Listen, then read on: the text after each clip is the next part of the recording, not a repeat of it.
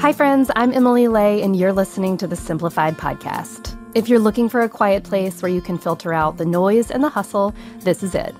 Every week, I invite you to slow down and join me to explore practical ways to organize and automate the complicated parts of life so you can focus on what truly matters most.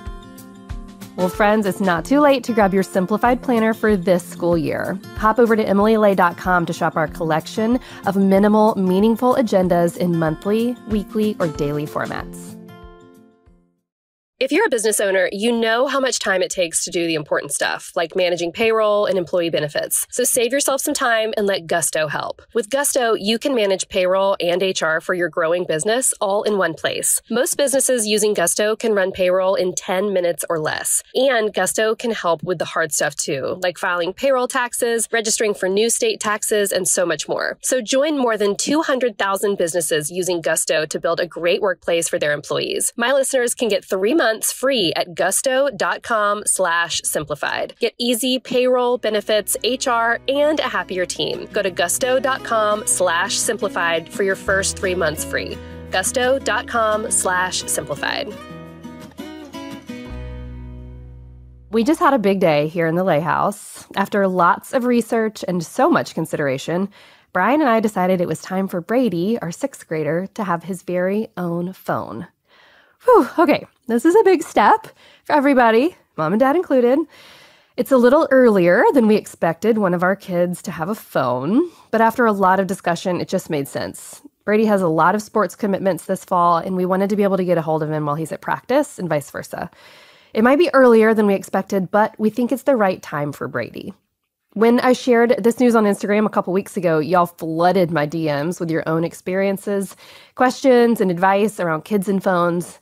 I knew we weren't the only parents going through this, but I was fascinated to hear how y'all are navigating this with your own kids, just like we are. Just like you guys, I want to be able to do this really well. I want to help my kid create healthy boundaries with technology. I want to think about what I can do to help him with that. I figured maybe it's time to have a podcast about it.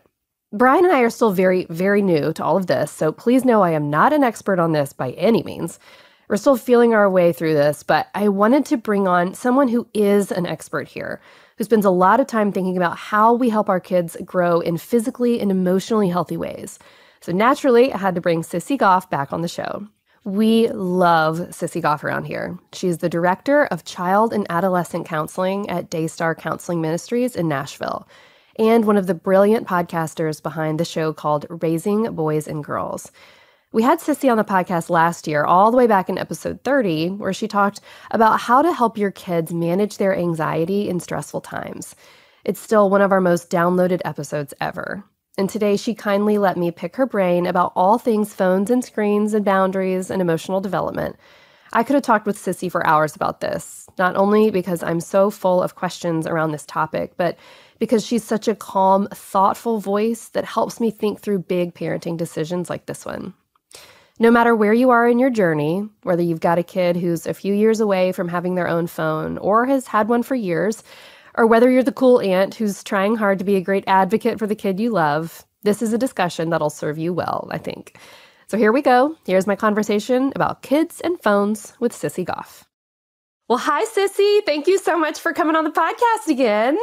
Thank you for having me back on the podcast. I'm so excited to talk to you every time. Oh my gosh, me too. I have just been absolutely eating up everything that you've been posting. We're recording this in August, so everything you've been posting about back to school and getting our kids ready and talking to them about what's to come. And you and David are just both amazing. So thank you for all the goodness you put out into the world.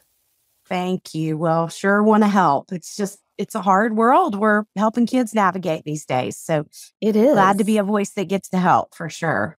Well, one of the things that we have recently embarked on in the Lay House, we have a 6th grader. So Brady is going into 6th grade, just started 6th grade, and middle school is a whole new world. Right off the bat, we have experienced lots of expectations of independence from school. So keeping up with all of our things and managing multiple classes and changing classes and all of that. So Brian and I, we did not plan on this. We just knew we would know when he was ready for a phone. And we just one day, a couple of weeks ago, were looking at each other and talking about all the after school activities he'll be at and, you know, new friends and going places. And we said, we really are going to need to get a hold of him sometimes. And he's super responsible. I think it's time to get him a phone, one that texts messages and makes phone calls. And he, of course, was thrilled. And it has been a whole new thing. But I posted to social media about making this decision for our family. And I have no idea when my little two will get it. You know, they may or may not be in 6th grade. They might be in 12th grade when they get it. Everybody's different, but lots of questions came from our followers and our podcast listeners about like, how do you know when your child is ready? And so I'm just going to throw the $1 million question at you. How do you know when a kid is ready for a phone? Like, is there any data on when it's the most beneficial for kids to have access to that, whether it's phone or social media, or what are your thoughts? There's a lot of data and a lot of conflicting data out there. And I would say, I mean, yes, we want to read all those statistics. We want to be really aware of where kids are, where they're prone to struggling, I think, in technology world, the technology world. But I think my rule of thought with technology and kids is you really want a parenting community. You really want to be aware of your kids, where kids are in their class.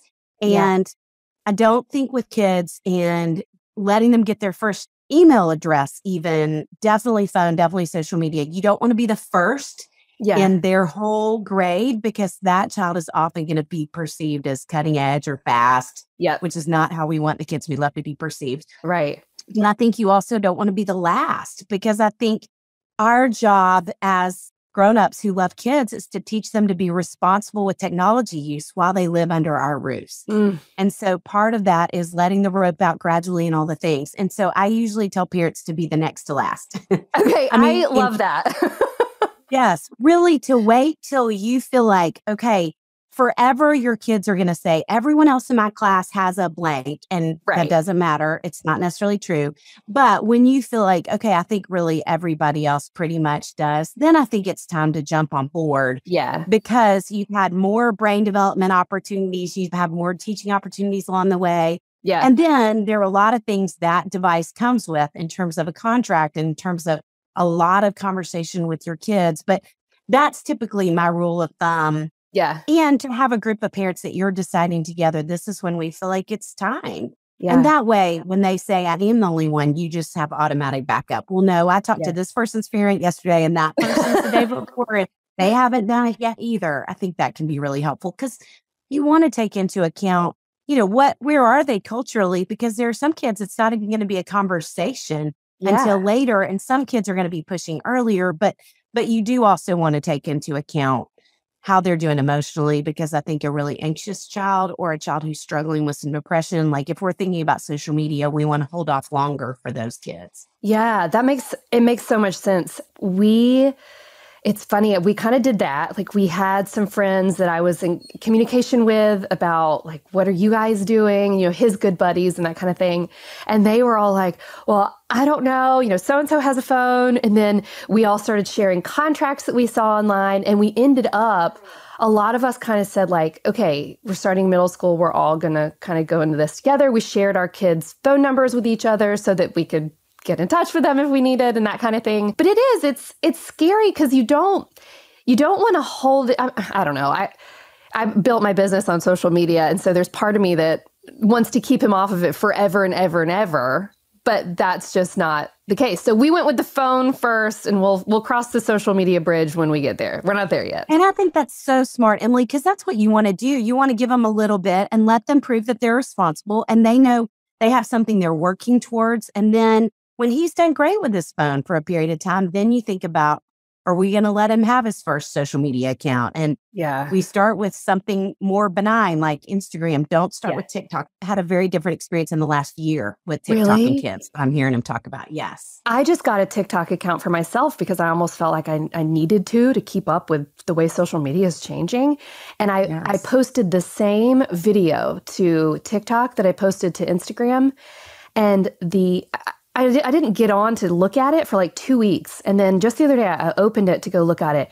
It had 234,000 views and it had Wow. hundreds of comments and they were savage. I mean, Really? mean and just it's a whole other ball game over there. The things kids are learning and researching on TikTok Yeah. is astounding to me today in terms of mental health. That's where they're Really? getting the bulk of their information on mental health, Really? which On is, TikTok? yes. Oh my goodness gracious. Well, I have a really close friend who's got children who are a step ahead of mine, if that makes sense. Their ages are about, 3 or 4 years ahead of mine. And so I tend to talk to her about like, how do we navigate this? Because you've already done it, And she was the one that said to me, you only get a certain amount of time with them under your roof. So as much as we want to completely shield them from everything and keep them in a bubble, which I would very much like to do. Of course. It's important to be there to walk through it with them while they're under your roof, because who knows what happens when they leave it. So I love that piece of advice. I love that one a lot. One of the things that Brian and I decided when we got the phone, so we purchased the phone, and then I spent probably 48 hours putting the phone on lockdown, like getting all of the family sharing. Apple has some really good family sharing controls and things like that, setting up all the passwords and doing all of those things just to make sure I was doing everything possible to keep him safe with the phone. I felt like the contract had to be, just right. So we made a contract that we got from Bark. It's a great place to find things like that. But how can parents set boundaries around phones and communicate those boundaries to kids in a clear way at the beginning of a phone relationship? I mentioned Bark, but are there any other apps that you recommend or contracts or that sort of thing? Bark is my favorite. I'm glad you brought them up. Yeah. We had the 2 heads of Bark on our podcast, which if you haven't had them, you need to have them. They're That's amazing. awesome. Okay. No. Yes, I learned so much. And it made me respect what they're doing even more because it is so much about keeping kids healthy in all the ways, but especially technology use. And so I love that they have a contract online. And I think installing something like that can have eyes on not only is filtering, but also monitoring what your kids are doing. And I love that so many monitoring systems now are not just watching for inappropriate context, but they're also monitoring for bullying language. They're monitoring for depression, self-harm, words like that, which is so important. Yeah. And so, I think the biggest ideas would also be just monitoring their time. And Bark is really helpful. Something called Teen Safe, I think, is a great resource too. Oh, okay. Or Circle which is a hub that you can buy that's in your house. That. Yeah. Yes. And you can put each device on Circle or Teen Safe. Either one does the same thing in terms of this. And that way you give each person in your household has a time limit that you don't have to. I think we've got to take out the conversation of, I need your phone now. You've met your time criteria for today. Right. Give it to me. And then we're in this power struggle with them. But there's something that just locks it down after a period of time. And then we just get to say, oh yeah, remember that's what we agreed to on the front end. Yeah. Sorry. That's really helpful. And you just keep rolling. That's what we've done with our kids. We did a screen-free month this summer. Good. Yeah, it was actually really amazing. I thought it was going to be really hard, and it ended up being really enlightening, not just to me, but to the kids as well, that we didn't do TV, we didn't do iPads, we went on road trips, and we listened to podcasts and stuff like that. We did some family movie nights, but other than that, they did it, and it was amazing. But coming back into screens now, we utilize the screen time there's a setting within an iPhone or an iPad that you can monitor screen time, and then you have to have a password to add more time and that kind of thing. But I found that to be super, super helpful. Well, what do we do if we've already given our kid a phone, but we're not exactly fans of how they're using it, or we're having some struggles and that kind of thing? How do we help them improve their digital hygiene, so to speak? Ooh, that's a good word.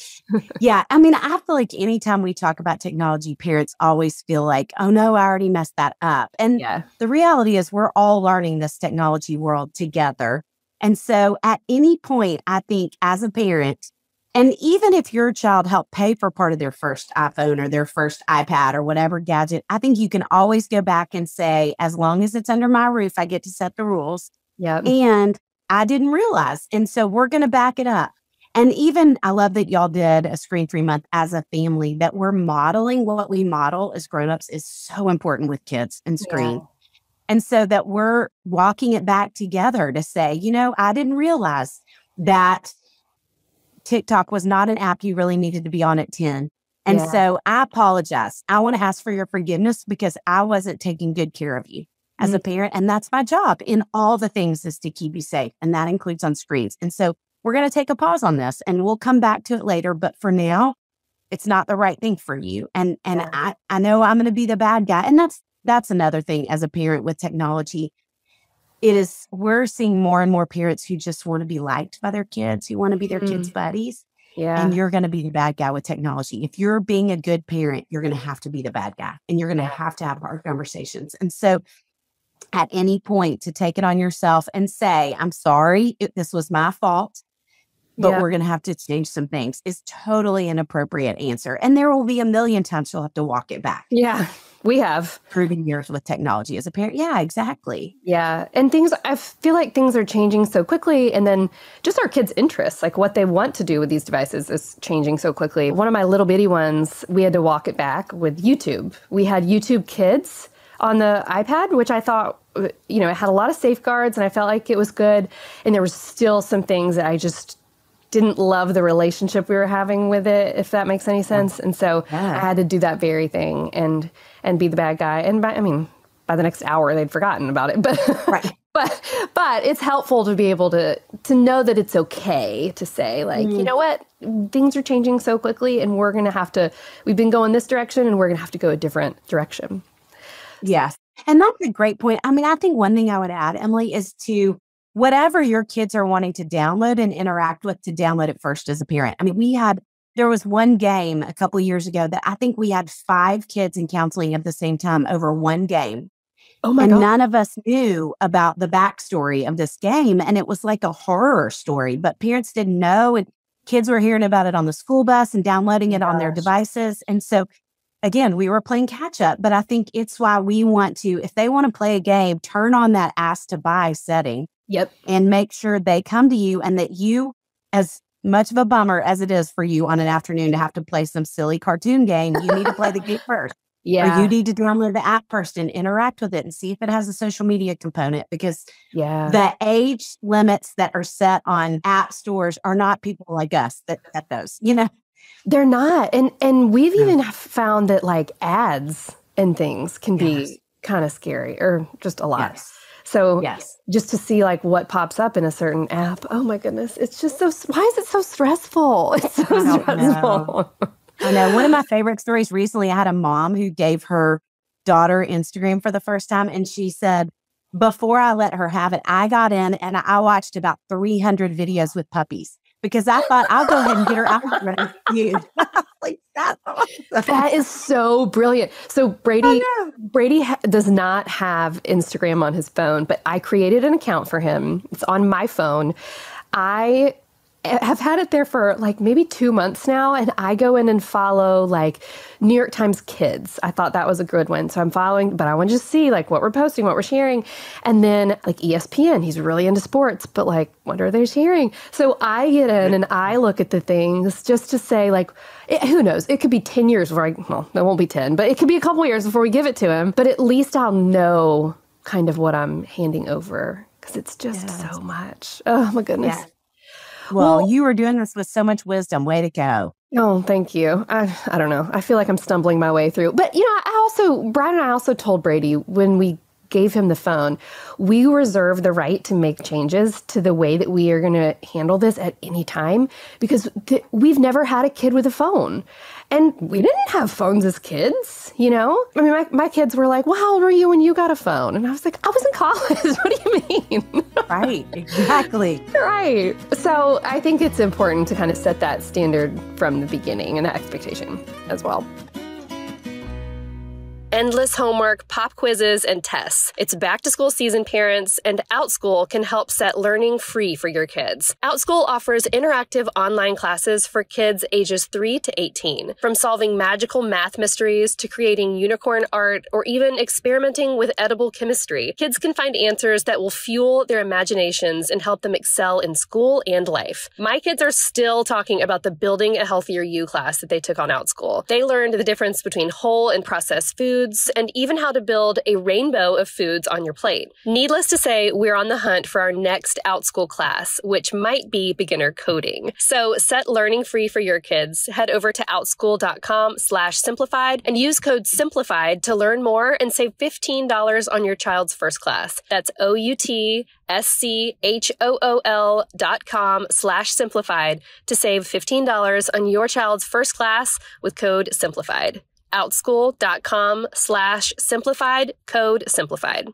Guys, I've struggled with sensitive skin my whole life. Whenever I try a new foundation or sunscreen, I'm just waiting for the moment my skin breaks out in an itchy red rash that takes way too long to heal. So if you're like me and struggle with skin that's prone to breakouts, whether it's because of eczema or acne or even rosacea, you need to give GladSkin a try. Here is a nerdy science tip. When your skin's microbiome isn't balanced, your skin gets itchy, red, and inflamed. GladSkin targets the imbalance in your skin's microbiome using a revolutionary protein called microbalance, which restores the balance of the good and bad bacteria that live on your skin so it can finally heal. GladSkin with microbalance is steroid-free, and it's even gentle enough for babies. It's clinically proven to reduce eczema symptoms. In fact, 91% of users who tried GladSkin's eczema cream saw a significant improvement after just 7 days. So try it for yourself. GladSkin is offering my listeners 15% off plus free shipping on your first order at gladskin.com/simplified. That's gladskin.com/simplified for 15% off plus free shipping. gladskin.com/simplified.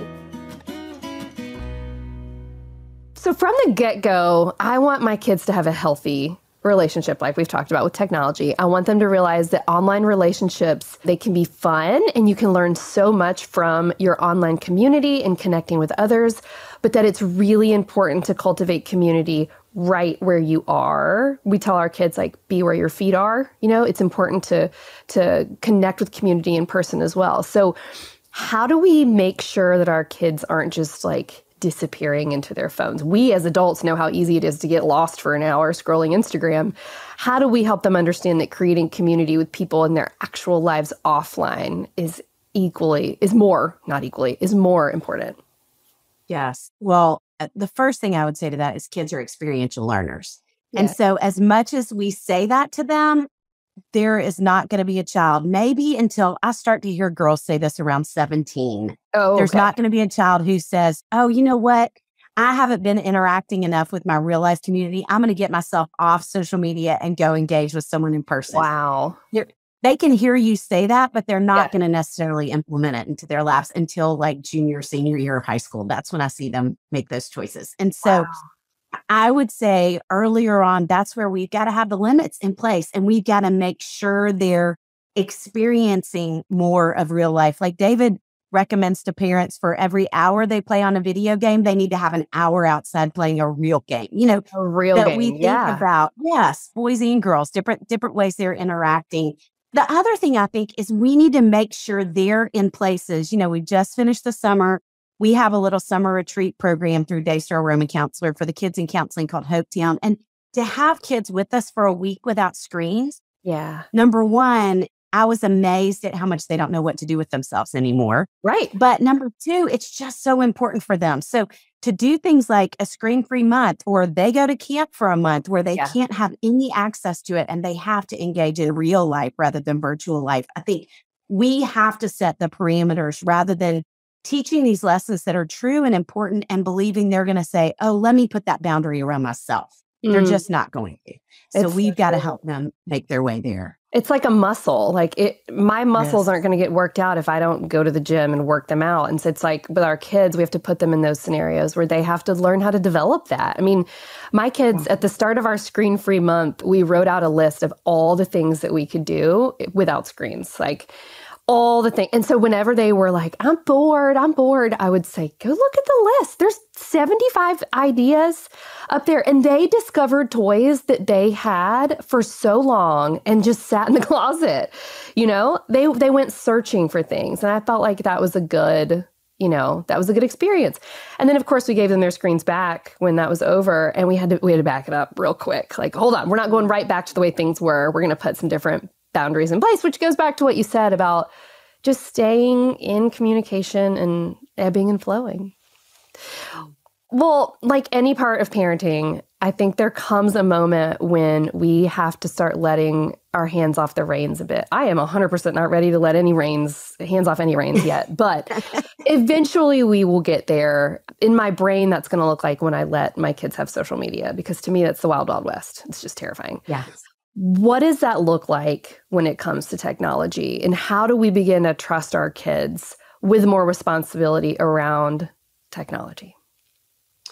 Well, I think it's that idea of give them a little bit, let the rope out. Your kids are going to mess up when it comes to technology. Yeah. And we want to give them opportunities to do that when we can talk it through with them, help them pick up the pieces. I wrote a mini book about technology called Taming the Technology Monster. Oh. And I speak some on technology and kids, and I hate it every time because the whole room looks just stricken when I'm talking about technology. But I spoke at this Sunday school at a church, and there was a dad in the room that I could tell I was making him madder and madder the longer I talked. And the more I said, I want you to let the rope out gradually so that they're learning how to handle technology while they're under the roof. And he stood up at the end of this hour-long talk, and I try to really soft pedal and be super gracious and smile a lot when I'm talking about. He stood up, didn't just let the microphone come to him. He stood up and he said, I need to say, yelling already, that technology is not a child's God-given right. And if your child is on the internet, go home and shut it down. I mean, he was screaming, Emily. Wow. And he said, the first time we let my son get on the internet on his phone and send a photo from his phone was when we were driving him to his high school graduation. And I remember thinking, that poor kid had zero freedom in May. And then in August, he's sitting in his dorm room or somewhere on his own and can do anything. He never learned what it looks like to swim in the shallow end of the pool. He just got thrown in the deep end. And that just isn't helpful for them. And I will often have parents, when I speak on this, say, but can't we just not do it? Can't we just avoid the whole thing? We're going to do that as a family. And I think we are causing our kids to struggle more because it's out once there. They hit the point that they have it. And so to think about, again, how do you start small, give them more privileges as they earn it, kind of like training wheels. Yep. And then eventually we work our way to social media and we say, you're going to get to be on it 20 minutes a day in the beginning. And then when they do okay with 20 minutes, we bump it a little bit more, and then we bump it a little bit more. And then we take breaks and we talk all along the way. Like, tell me how it's been feeling to be on Instagram lately. And I want you to feel like you can come to me the first time you get your feelings hurt, because you're going to get your feelings hurt. You're going to see a birthday party that everybody went to and you weren't invited to, or you're going to get on Snapchat and there's going to be this little bubble and you can tell all your friends are together and you're not there. And so let's talk about not only what it's going to feel like, but what you're going to do when it happens, because shooting off some DM is not going to be helpful to you and your friendships. So just having a lot of conversations along the way, I think, is really important. I love that. David's book, Raising Emotionally Strong Boys, I've been listening to in the car and learned so much about the impulsivity around being a teenager and being a child in general, and like how that can play out with technology. And I think I love what you both say about just staying in communication, because they are going to get their feelings hurt, and they are going to have those mistakes they make or whatnot. This is so helpful. And I just thank you so much for sharing all of your wisdom and ideas and thoughts. It's so encouraging to me as a mom. And I know that we have so many other moms or people who love kids in their lives here listening. So thank you so much. Will you just tell everyone, Sissy, about where they can find you and find your books and all your resources? Emily, you're so great. I'm so grateful for your voice in the world and the difference you make and the beauty you bring, and that it's not just beauty, but a lot of truth too. So very grateful for you, friend. And Yes. So raisingboysandgirls.com is our website, and they can find our podcast there and a lot of the books. And then I try to help as much as possible on Instagram at Sissy Goff. And we also have Raising Boys and Girls Instagram too. So all the places we're just trying to put out information to help parents navigate things today with kids. That's awesome. And you guys have to go follow Raising Boys and Girls and also Sissy Goff, because they do. Your videos lately especially have just been so encouraging and helpful. So thank you for everything. Thanks, Emily. You're the best. Wow, you guys, that conversation was so helpful. And honestly, every time I talk with Sissy Goff or David Thomas, who works with her, I just leave the conversation feeling so empowered, so equipped to make big decisions, to support my kids in all the things that they are embarking on. It's hard raising kids who are growing up, and especially with technology that's constantly changing, but I feel really good about our decision and about the way that we are navigating all of this after our chat today. Also, I want to just acknowledge here that there are many ways up the mountain, and every kid and every family is totally different, and that is okay. We all have to make choices that are right for our specific, individual, unique families and children. As we close out this episode, I want to say a blessing for you as we leave this time together and get back to our days. As you navigate a new season of parenting, may you trust yourself and your kid to try your absolute best in this new phase. When your kid messes up, and they absolutely will, may you each learn from that moment and give plenty of grace to each other as well. And over time, as you loosen your grip little by little, I hope you watch your child grow in confidence and soar to big, new heights. As always, I like to leave a little tip to help you put what we've talked about today into practice. So here's your task for this week.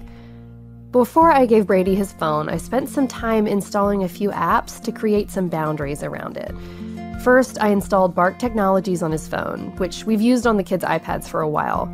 It's a parental control software that lets parents do things like monitor content, manage screen time, filter websites, and so much more. We also installed Life 360, which has some super advanced location sharing features, so we can see if Brady made it to school or practice okay. If you've found apps that help give you peace of mind and help your kid handle their tech responsibly, I would love to know what you use. Leave me a comment in this Instagram post for this episode so we can all learn from your wisdom. Thanks for listening to the Simplified podcast. I hope today's episode gave you a bit of confidence and a lot more calm as you and your kid figure out how to use technology well. You can find show notes for this episode at emilylay.com/podcast, where you can check out links and resources I mentioned here, and you can shop the Simplified brand of planners and products. And don't forget to pick up your copy of my kids' book called You're Always Enough right now wherever you buy books. I hope you're loving this show, and I love making it for you. So remember, the simplest way you can enjoy it is to subscribe to the show so it'll pop up right into your phone without you having to think about it at all. And while you're subscribing, it's easy to rate the show and leave a review while you're there.